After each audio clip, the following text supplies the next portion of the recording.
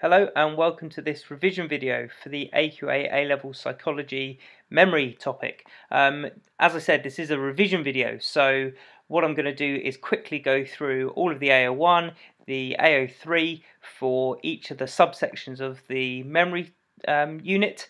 If you need more detail, then you need to go back through the video. So I've got a video for each of the sections. So if you need to learn it, if there's a study that you don't know about, if there's more detail that you need, it's going through that. This is to quickly recap and give you a guide of what you need to know. So I'm going to go through fairly quickly on each of the subsections of the memory topic.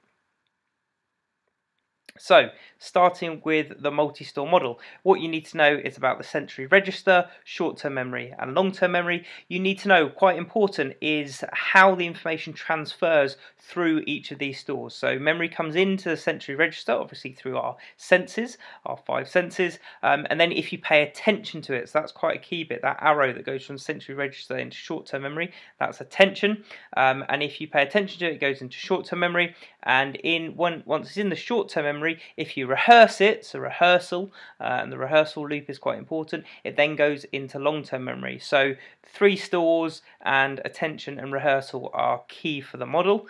As well as that, you need to know about the duration, so that's how long information can last in each of the stores, specifically short-term and long-term. So information is between about 18 and 30 seconds in the short-term memory. That was found by Peterson and Peterson's trigram experiment, and it's thought to last up to a lifetime in long-term memory, and that was by Barich's yearbook photo experiment.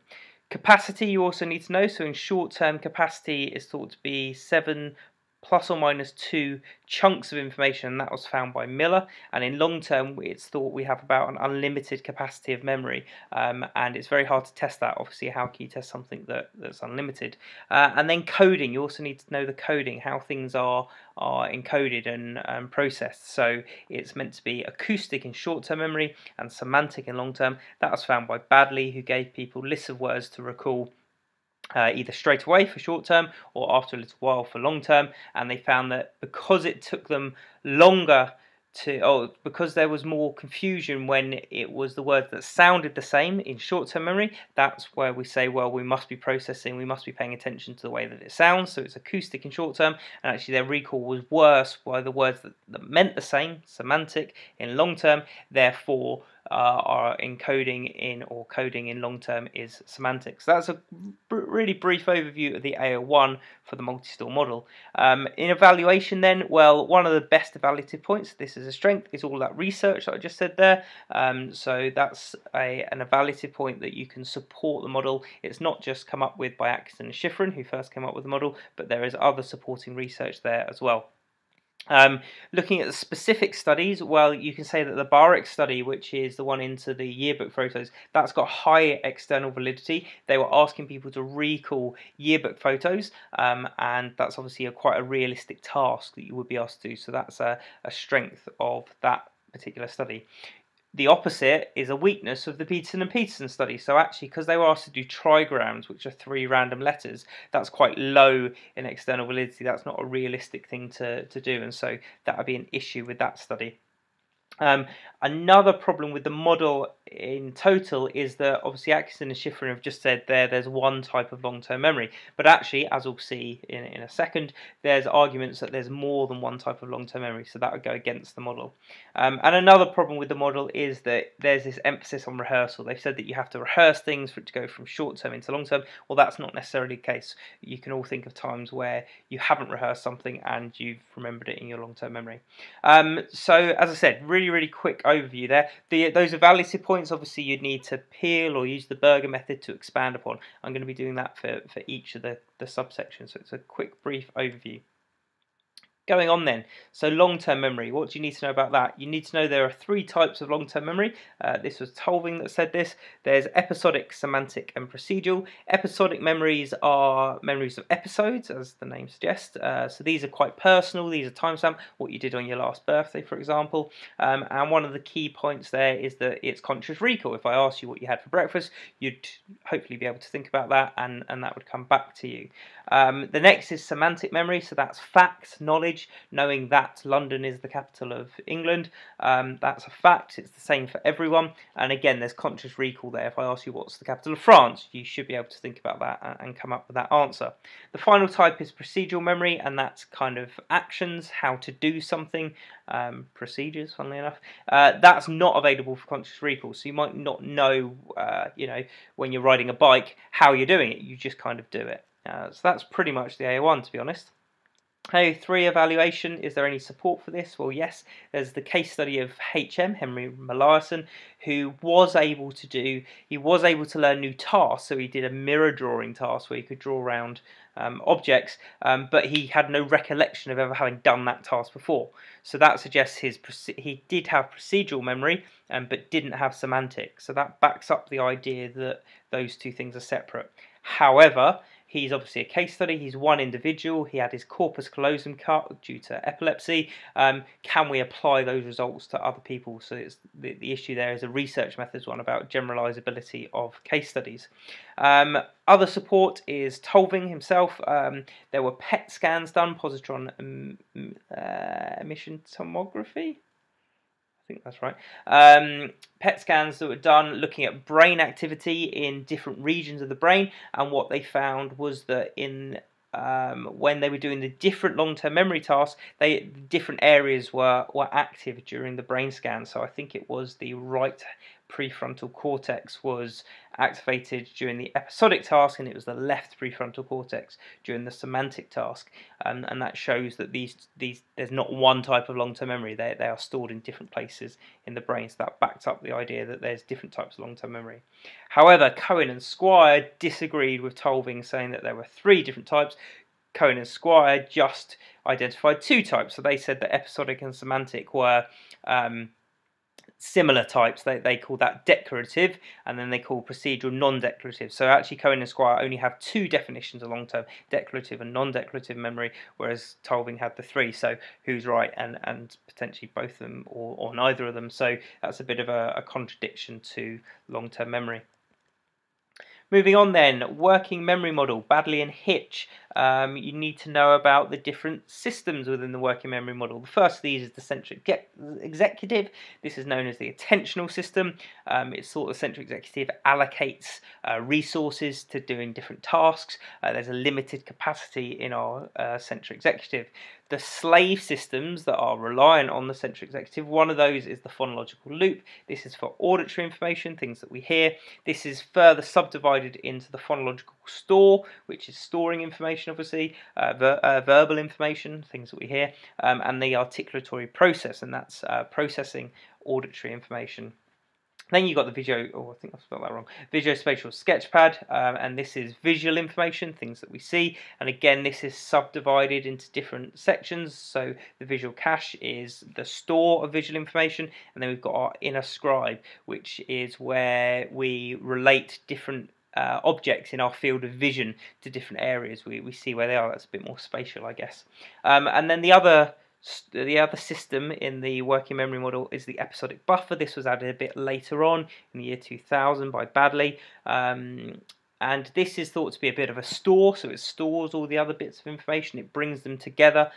This is episodic buffer, so it's time stamped, we kind of know when it happens. This is also thought to have a limited capacity, which is thought to be around 4 chunks of information. Is this a good theory of memory? Well, KF, another case study of a brain damaged patient, supports this. So KF had poor verbal memory but good visual memory in short term. So this backs up the idea that these 2 stores of visual spatial sketchpad and the phonological loop do exist and are different. The same can be said for what's known as dual task performance. This is where you're asked to do 2 things. If those 2 things require 2 different stores, so if one of them requires you to hear something and one of them requires you to see something, then you're able to do those 2 tasks quite adequately. If you're asked to do 2 things that require you hearing or verbal information, then you struggle. And that's because the capacity of the phonological loop is taken up by the first task, and that's found, and again that backs up the idea that there are these 2 separate stores the phonological loop visual spatial sketchpad, which overall backs up the model as well. This is also found with the word length effect. This was by Badley. We are able to hear, we are able to process things that we can hear within 2 seconds. So what that means is we'll be able to process lots of little words, the word has, it, and but one longer word, supercalifragilisticexpialidocious, whatever it takes to for 2 seconds. That backs up again the idea that the phonological loop is a thing and has a limited capacity, which is around 2 seconds. And a criticism of the model is that the central executive is not clear enough. Central executive is obviously a very important part of this model because it's allocating the attention and tasks, yet not a lot of detail is known about it, so that's a problem with the model. And then to back up the model, Braver et al. Conducted brain scans, and they looked at giving people tasks that would require different levels of central executive, so attentional processing. And what they found was the more attention that was required, the more activity you saw in the brain. This backs up the idea that the central executive is a thing and that it does deal with attention, because it was required more when there was more attention required. Next then we'll look at forgetting, and there's 2 sides to forgetting. First I'm going to look at retrieval failure. This is one of the most popular explanations of why we forget information. So this suggests information has gone into our long-term memory, but we're just unable to recall it afterwards. One of the reasons for this is known as the encoding specificity principle, which is related to cues. So what is suggested is when we remember something, we're remembering the item, but also a way of pulling that item back out again, a hook, if you will. And so the idea here is that if you can provide that hook, if you can provide people with a cue, a clue, then they're more likely to recall the information, but if that's absent, then they can't. So this led to 2 different types of forgetting in terms of retrieval failure. First is context-dependent forgetting, and so this is to do with the environment. So this is saying that the environment that you're in when you remember the information, if you're back in that environment, you're more likely to recall it. This was tested by Godden and Badley. They asked people to recall information while scuba diving, so they either remembered the information when they were on land, or they remembered the information while they're scuba diving, and then they got to recall it either on land or scuba diving. So there were 4 conditions basically: recall underwater, learn underwater, recall underwater, learn underwater, recall on land, learn on land, recall on land, learn on land, recall underwater. What they found was when the recall was in the same environment as the remembering, then the recall was better. So this suggests that context-dependent forgetting, the environment that you're in, does have an impact on whether you remember the information or not. The other is state-dependent forgetting. So this is rather than looking at the environment that you're in when you remember and recall the information, this is the mental state that you're in, the emotion that you have at the time. So what happened here, Carter and Cassidy, they gave people antihistamines, which is what you have when you have hay fever, and sometimes these make you drowsy, so this affected this state of mind people were in. So again, similar setup, they either remembered the information when they had taken an antihistamine or not, and then recalled it the other way around. So you could take an antihistamine and recall the information when you had taken one, and remember it when you had taken one, remember it when you hadn't, and recall when you hadn't, and vice versa. I haven't explained that very well, but you get the idea. So what they found was the same. So the state of mind that you're in, you're better at recalling information in the same state of mind as you remembered it in. So this suggests that retrieval failure does happen. So there is lots of supporting evidence for this idea of forgetting. The downside to it is that, in fact, Badley has said, does this actually really have that big of an effect? So obviously the difference between scuba diving and being on land, that's quite a big effect, but you know, if you were in one classroom and then had to recall the information in another classroom, is that big enough a difference that's going to affect the recall? And potentially not. The other issue here, so Badley and Godden and Badley replicated their study. This time, instead of getting them to recall, which is remembering it without the hint, they had to recognise, they had to give recognition. So they were given a list of words and asked which one of these was on there. And when they did that, the recognition there was no effect whether they learnt it underwater or learnt it on land. It was the same. So actually this seems to be for a very specific type of recall. So that's a bit of a question over how big an effect retrieval failure actually has.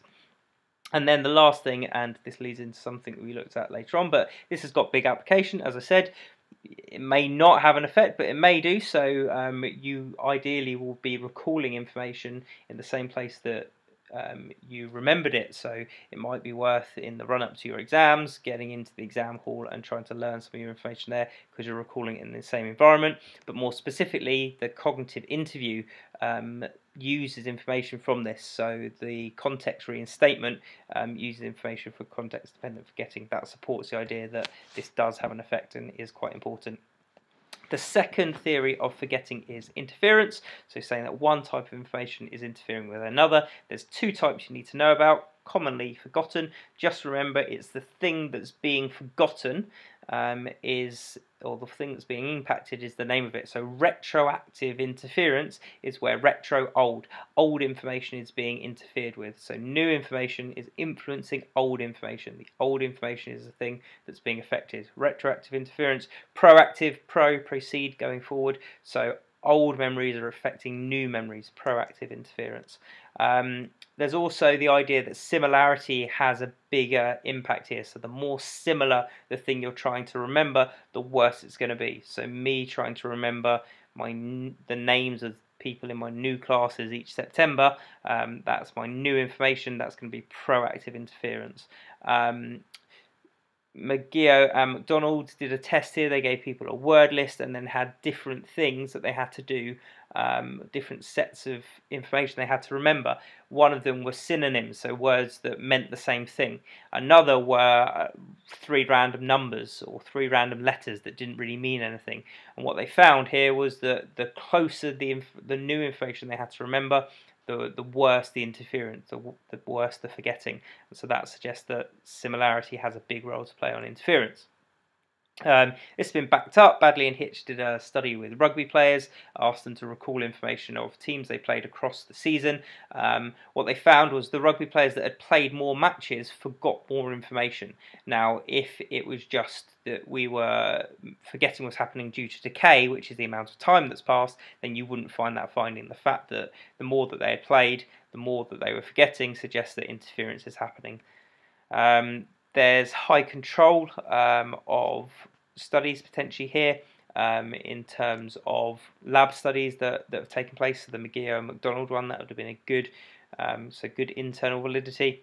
However, there's artificial stimulus, so they were using 3 random letters, and we saw that with Peterson and Peterson. You get common evaluations in similar topics, and so this is another issue in this part of the spec here. The next bit is misleading information. So this is moving on to eyewitness testimony. There are 3 points to eyewitness testimony. The first, misleading information. 2 key parts here. Loftus and Palmer's car crash study, and then Gabbert et al. Post-event discussion. Loftus and Palmer, they presented people with a video, really important, video of a car crash, and then they asked participants 5 different conditions, independent group design. How fast was the car going when it, and then change the verb. So hit, bump, smash, collide, contacted. What they found was the more fierce, the more emotive the verb, smash, they reported a higher mile per hour than contacted or collided. So that suggests that if they were to be asked that in court, eyewitness testimony, then that might change their recall. Gabbert et al. Showed participants videos of a crime. They paired people up, they showed them the same crime but from different angles. They got them to discuss afterwards and then got them to recall what they saw on their own. What they found was a high percentage, I think it was 71%, recalled things that the other person had said. They couldn't have seen it in their own video, and they tested this because they gave some people just the video to watch and then they didn't discuss on what they recalled, and obviously they didn't recall other information. So this shows that when people discuss information, this could affect eyewitness testimony. This could be potentially misleading information. Do these things have an effect? Well, yes, potentially they do. And so again, the idea that misleading information has implications. This is shown in the cognitive interview. They're asked to report everything rather than the police obviously asking them questions that could mislead them. You would question the external validity of the Loftus and Palmer study because it was on videos rather than real life car crashes. You know, real life car crash, there are several things that is very different. The emotive side of it, how long it lasts, everything else. So that's a problem with that study. And again, it's a lab study, so there could potentially be demand characteristics there. There could be a screw you effect. They could be giving answers that they know they want the answer to, or giving answers that they know the researcher is looking for, or the green spoon effect. They could be just playing along. There's another point, which is there's big individual differences in misleading information. So misleading information can affect different people in different ways. One example of that is age. We're better at recalling information about people that are similar age to us. This is known as own age bias, and so that could have an impact if it's younger children or older adults maybe. Recalling the information, then that could have an impact if the people that they're trying to recall it for were of a younger age. The next bit is anxiety, eyewitness testimony and anxiety. Does anxiety have an effect on eyewitness testimony? Johnson and Scott would say yes. This was the weapon focus study where they had two different groups of participants. One overheard an argument. They then saw someone coming out of a room with a blood-covered letter opener and running off, and they were asked to recall the person who they thought it was that committed that crime out of a lineup. Another group overheard a conversation, then saw someone coming out of a room with a pen covered in grease, and they were asked to recall it. What they found was the first group had a worse recall than the second group because the idea was that they were focusing on the weapon rather than the person's face. That's known as weapon focus, and suggests that anxiety has an effect on eyewitness testimony, so that supports the idea. Ewell and Cutchell, however, conducted they looked at a real-life crime. It was a shooting in, I think it was a shooting shop, might have been just a normal shop, and they asked people to recall the event afterwards and looked at how accurate they were. And what they found was actually that a gun was pulled out in this real-life crime, but people still recalled the information really, really well afterwards. So this actually suggests that anxiety improves eyewitness testimony, and that it could heighten our senses, and that could be explained by the Yerkes-Dodson inverted U. So if we're really low on anxiety, we don't remember a lot. If we're really high, we don't remember a lot. But if our anxiety is peaked, if there's stimulation there, then it might make us better, and that's what the Ewell and Cutchell study would suggest. Evaluation then, Pickell looked at the Johnson and Scott study and said, well, actually maybe it's not because of the weapon that they're focused on, maybe it's an unusual situation. So what they did here, they had a barbershop and people were either pulling out, well, there's a raw chicken for one of them, which is a very unusual thing, and there was a gun as well, and there were scissors and there was a wallet, and what they found was the more unusual the item, so the chicken, that was the worst recall. So that suggests actually it's not anxiety that's affecting eyewitness testimony, it's how unusual the objects are, and that goes against the theory that anxiety affects eyewitness testimony. There's potentially demand characteristics and artificialness to the Johnson and Scott study. It was a lab study, so that's an issue. There's also criticism of the Yerkes-Dodson inverted U explanation. That's too simple just to say, well, it's anxiety or not. There's lots of things going on. There's emotion, there's the outcome, what happens if you get an eyewitness testimony right, what if you get it wrong. That's too simple an explanation to explain anxiety in eyewitness testimony.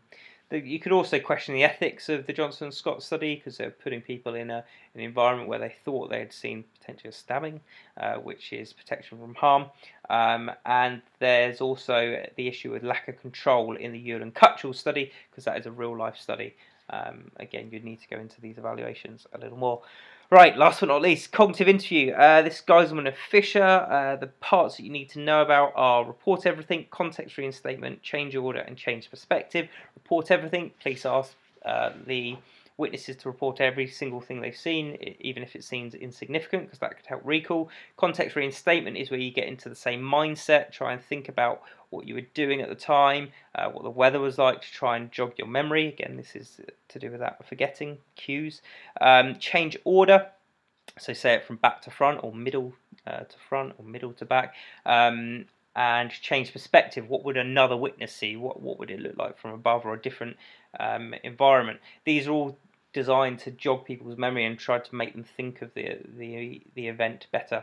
There's also the enhanced cognitive interview. This is where police are made to make the person feel welcome and relax, often a cup of tea, and speak slowly and understandably, not like what I'm doing now, soz, and to not use maybe police jargon and things like that, and that's again been found to help recall.